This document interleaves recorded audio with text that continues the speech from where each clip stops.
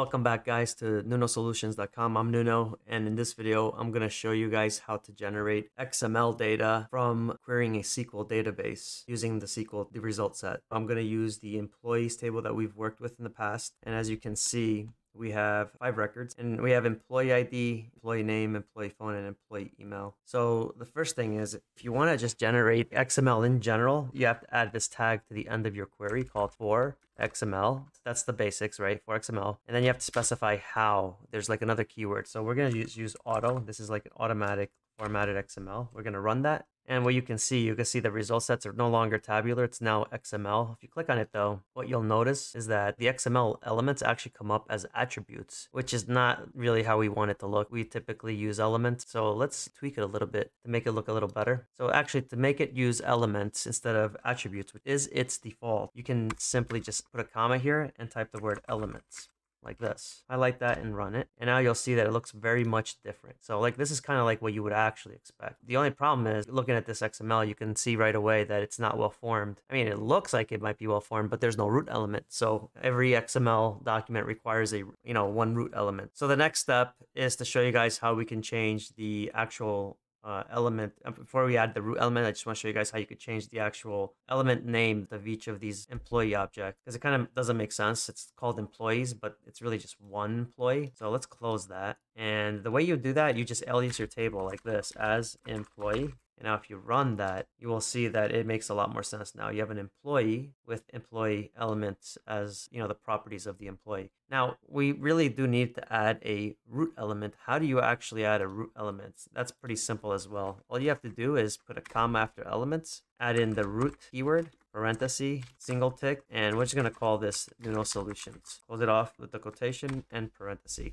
And it's as simple as that, guys. Now, if you run this, you will have a Nuno Solutions as the root element, as you can see here. If I collapse it, and a bunch of 5 employee elements within there, and these, sub elements, which are the properties of the employee. So this pretty much, if you're trying to do something basic, this is more than good enough to really export XML from your data. If you wanted to have like a little bit more control, I'm just going to comment this out. There is another way to do it. Instead of using for XML auto, we're going to use, let me just copy this actually.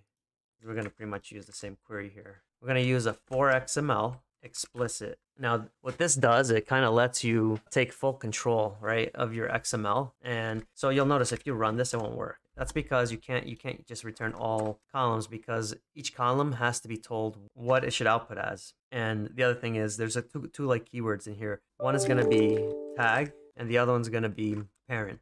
And you'll see what that is in a few. So first of all, let's return the employee ID. And now to control how it outputs to the XML, you're going to use an alias with a bracket. And we're going to call this my employee, because we want this attribute to be part of the my employee. And we're going to say this is going to go in element 1, right? And you got to use exclamation 1 exclamation. And then we're just going to give this column a name, emp ID. And then we're just going to copy this, comma. I'm just going to paste it 3 times. And I'm going to put in here the name, emp name. Going to copy. I'm just going to overwrite this over here so it's a little quicker. And I'm also going to do phone.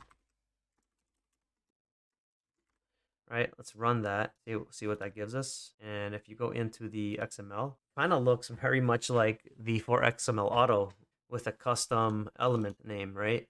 So how do we make these not be attributes, make them actually output as elements? Pretty simple. You go into the alias of each. Let me just move this down so you can see it. All right, what you do, pretty simple. You just go into the alias of each column, exclamation, and just type the word element. And we're going to do that for all 3.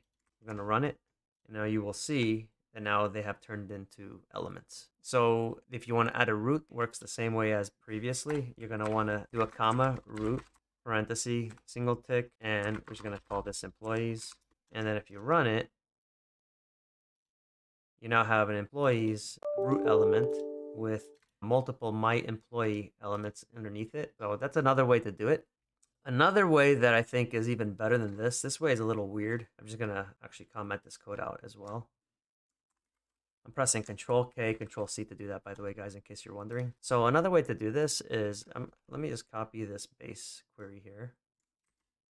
When you output XML, all of them are going to use this for XML after your query here. And we're going to select, let me just get rid of this alias. We don't need that for now. So we're selecting all the columns from employees, And the way you would do this is you use the for XML and you would actually type in the word path. And kind of a weird one, right? Let's just run it and see what happens when you do this. Now, if you run it and you go into the XML, it gives you elements by default, which is cool. But what's not cool is you get this weird row, like the root element of each employee is row, which is freaking weird, right? So let's close that. Let's take care of that. It's actually really simple. In the path, there's actually a parameter, parenthesis, single quote, and we're going to just put in here employee, single quote. We're going to run that, and now you'll see that the row is now employee, instead of row, which looks a lot better. You want to add a root element. It works exactly the same way as before. Root, parenthesis, single quote, employees. This is actually my preferred method. You run this, so now you have a root element of employees. I'll collapse it so you can see it. Then you have employee elements in it. So the cool thing about this is because it's really customizable. So like if you want to manipulate, like let's say for example, we want employee ID to actually be an attribute like this, instead of actually having that as an element. But then you want all of these here to still stay as elements. How do you do that? I'll show you. It's actually pretty easy. Let's go back into the code, and we're going to just change these into actual individual columns.